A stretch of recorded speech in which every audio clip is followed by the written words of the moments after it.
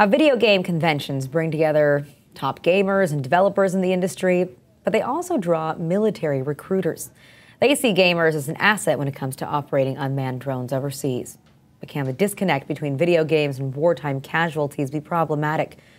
And what does that mean for drones as the future of warfare? These are questions that are addressed in the recent documentary, Drones.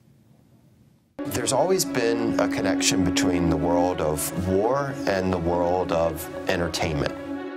The military has invested in creating video games that they're using as recruiting tools.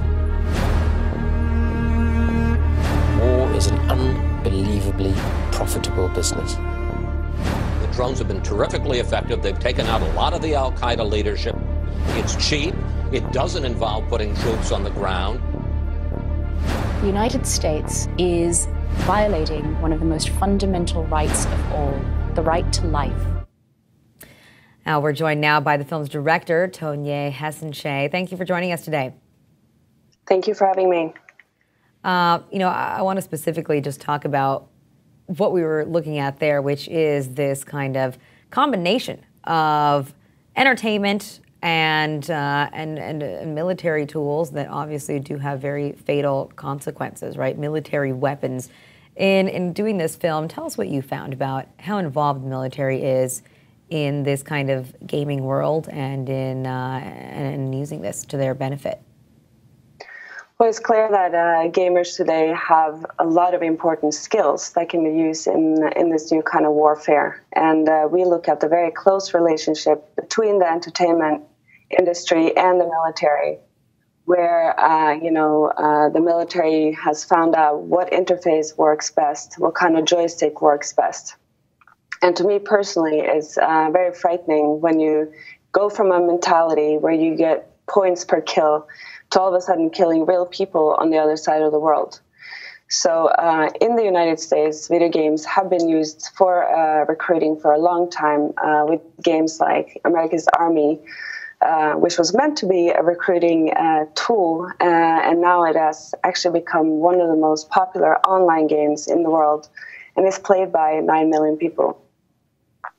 Yeah, it's incredible if you think of how popular some of these games are. And I've seen things like this firsthand too, and you have these kind of Army recruitment centers, and they will have almost virtual reality type of games that you can have kids playing, and it is a lot of the time mostly kids who are there. What specifically do they tell people when they are trying to recruit them, and specifically someone who might be a drone pilot, about the skills that will be needed or what it's going to be like? Well, I don't think necessarily that. We're really still trying to figure out what makes a perfect drone pilot, and the U.S. Air Force is having a really hard time finding drone pilots and keeping them in the Air Force, because one big difference between a video game and being a drone pilot is that in the work as a drone pilot, it can be extremely boring. I mean, you sometimes observe one house or one person for months at a time with nothing really going on. So they are still trying to figure out, what makes the best drone pilot. For us in this production, we have been visiting several gaming conventions where we see, how war is pretty much sold as a game, and that's been very chilling. Well, tell us more about that too. What did you see specifically at some of the conventions? Well, it's more, where kids come together to have a good time with their friends, and all of a sudden the military is present, doing their games and showing, new weapons and how to operate drones and whatnot. So it's a big contrast that brings up a lot of, to me, very, very important ethical issues that we need to take seriously.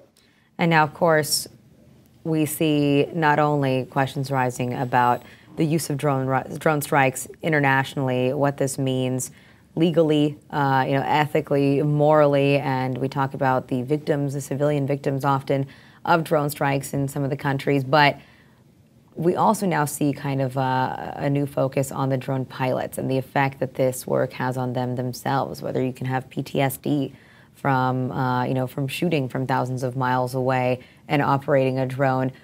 What did you find when you spoke to a number of drone pilots for this film? Well, we've been following several former drone pilots that are really struggling to come to terms with, killing through joysticks. And the thing that was surprising to me is that the intimacy that they really get to the people that they then are asked to kill.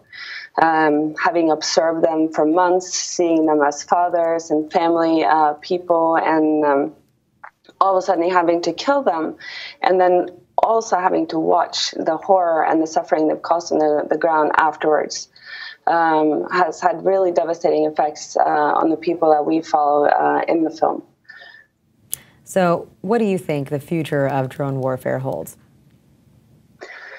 Well, that's a good question, and a frightening one to me. I really believe that what we are seeing today, both in the weapons that are used and also the example that the U.S. is setting in its use of drones, is just the beginning.